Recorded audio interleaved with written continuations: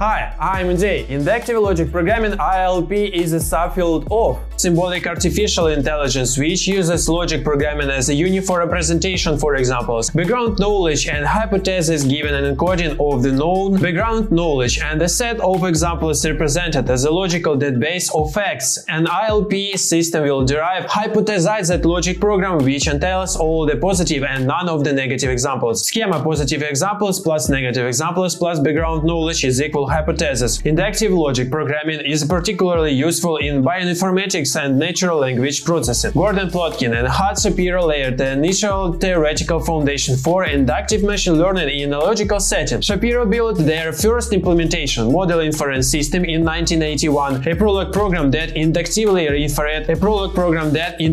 inferred logic programs from positive and negative examples.